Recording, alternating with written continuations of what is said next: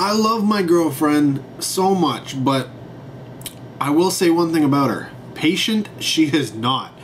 Well, honestly, she's so impatient that she, believe it or not, could tell you what you are getting in your Christmas present before you actually get it.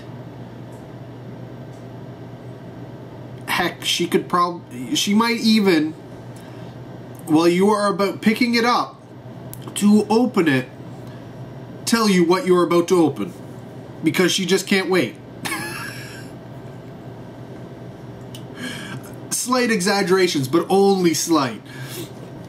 And so it is with that I open up The Pact,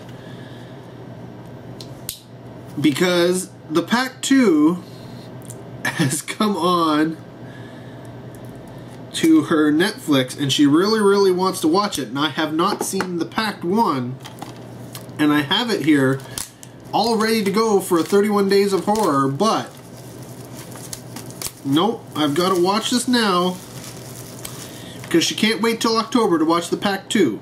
So this is what the front cover looks like. Very different from what, you know, the posters and stuff you may be used to.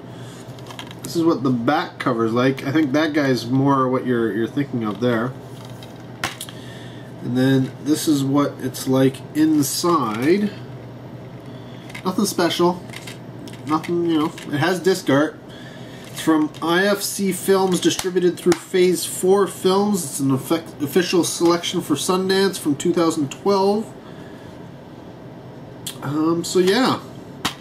Looking forward to. Gonna check this out tonight.